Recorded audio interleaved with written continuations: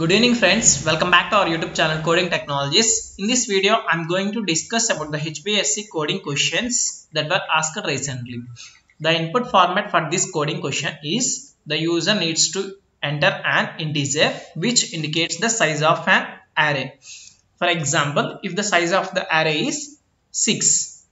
In the second line, the user needs to enter 6 elements and stores that 6 elements in an array called array1.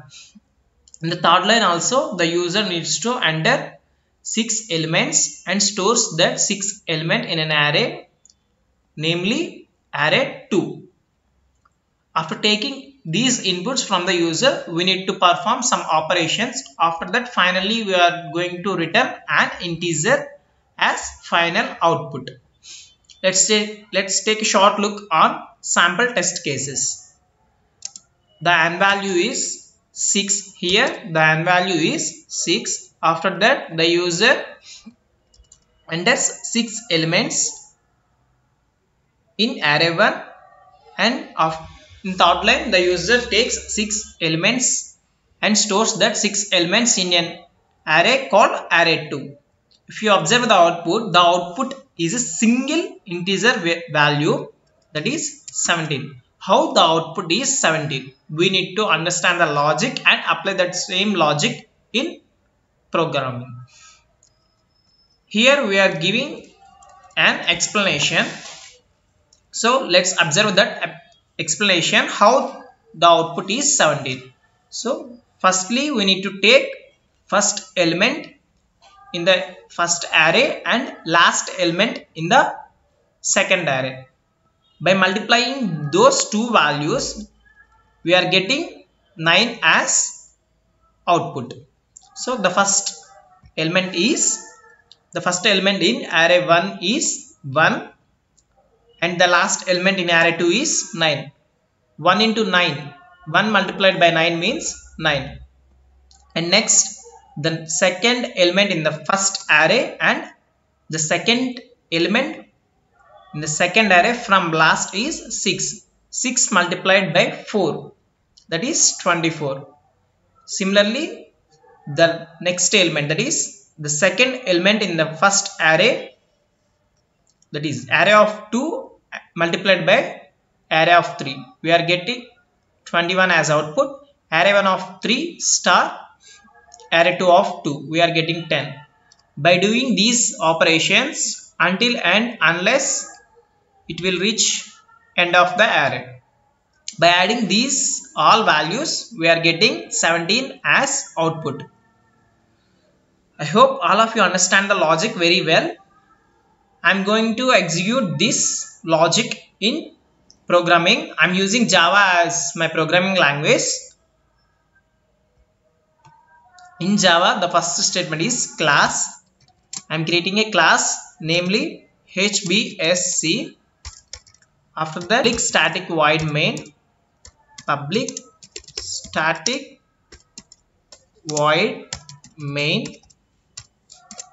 takes parameters as string, args. After that, we need to take integer input.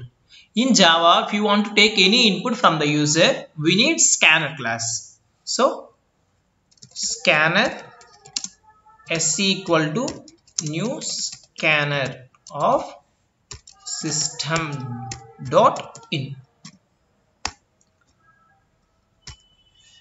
The scanner class is available in util package, so we need to import that scanner class from util package. So import java.util.scanner. After creating object to the scanner class, we are using that object to call any functions. That is, we are having sc.nextInt. NextInt means it is used to take any integer input from the user. So we need to take integer input, right? I am taking integer input, namely n equal to sc is the object for scanner class and nextInt is the function that is available in the scanner class. sc.nextInt. After taking array size, we need to initialize two arrays, namely array1 and array2. So int array1 equal to new int of size n. Next I'm creating array2 equal to new int of size n. After initializing these two arrays, we need to take integer values and store that integer values in an arrays. So I'm using for loop. Why? Because in array1 we need to take 6 values from the user. So I'm just iterate by using for loop.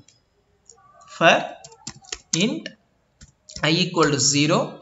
Why? Because array indexes are starts from 0 and ends with array of n minus 1. So it is less than or equal to n. It will take inputs up to n minus 1. So array1 of I indicates 0 in first iteration. In second iteration the I becomes 1. In third iteration the I becomes 2. It will iterates the loop until and unless the I value is less than n. For example, the n value is 6 and the I value is also 6. It will exits from the loop. Why? Because 6 is not less than 6. So it will exit from the loop. Array of I equal to sc dot next int of. It will take integer input. Why? Because arrays are of type integer. So first array elements are inserted. Similarly, we need to insert second array elements also. Int j equal to 0, j less than n, j plus plus. Array2 of j equal to sc dot next int. After taking two array values, after inserting array elements into the arrays, we just simply take first element in the first array and last element in the second array. Then we are going to product these two values and finally the result is sum up with the values. So I'm using for loop. Why? Because array is consist of collection of values. So I'm using for loop to get each and every element value in the array. Int I equal to 0. Why? Because arrays are starts with 0 at every time. 0 I less than n, I plus plus.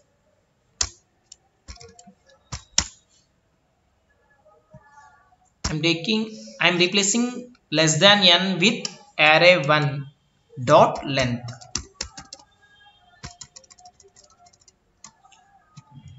By taking n and array1 dot length is same, so I am replacing with n with array1 dot length. So n equal to n minus 1. This is why, because we want index at last, right? So if you take n as index, it will return an error, array bounds index error. Why? Because n value is 6, array of 6 is not available. That's why it will return an error. So that's why I'm reducing the n value to n minus 1. After that, sum equal to sum plus. What we are going to do? We are going to product the first element in the first array and last element in the second array. So first element array1 of first element means array of I value is 0 in first iteration and last element in the second array. Array 2 of last element means n minus 1. N value is 6 in first iteration. N minus 1 means 5. The value is 5. In each iteration, the n values and I values decreased and increased simultaneously. After completion of this for loop, we are going to just simply print sum. System dot out dot print of sum. If you observe the program carefully, you are identifying an error. That is, sum is used here, but sum variable is not declared anywhere. So I am going to declare int sum equal to 0. Initially the sum value is 0. Let's save this program. Saving, open command prompt,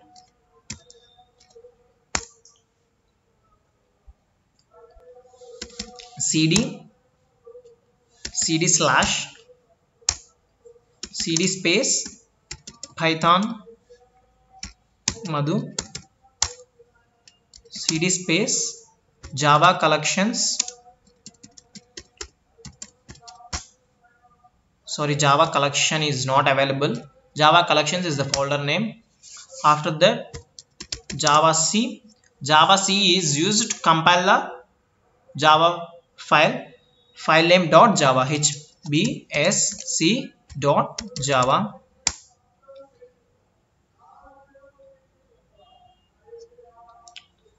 It will successfully compiles. After that, I am going to execute Java HBSC. Let's give the input 6. What is the input in the sample test case? The input in the sample test cases is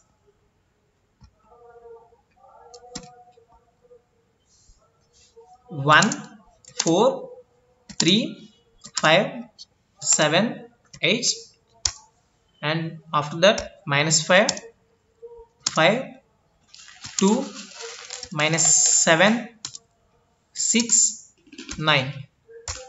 If you observe the output returns 17 as output. This will shows that the program will execute the program successfully. I hope all of you understand the program well. If you are having any queries about this program, please comment it below. Thanking you all.